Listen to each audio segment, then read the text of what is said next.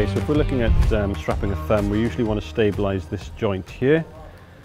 We would use the Tiger tape 1 inch, and I usually start coming round the wrist. So if you're thinking, we can just show Bob's thumb here, the tape's coming down here.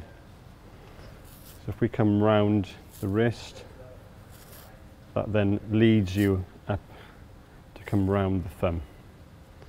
And we can come round the tip, so they've still got a little bit of flexion at the top,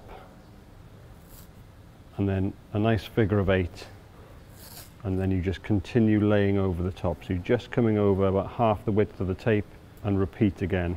And it's up to you then how many times you want to do, how much stability you want to give that person. Usually 2 to 3 laps,